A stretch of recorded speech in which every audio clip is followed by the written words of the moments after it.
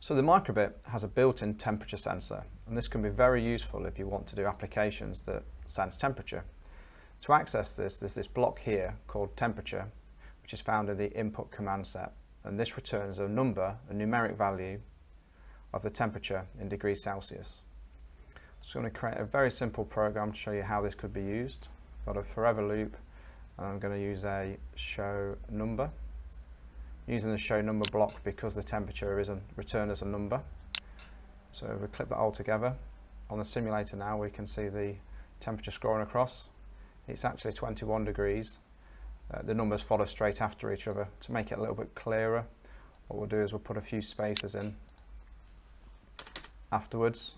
So we can see now it was 21, a couple of spaces, and 21 again. On the simulator, the way we vary the temperature is with this slider just here. We can vary it up and down, and we can see the number on the simulator changing.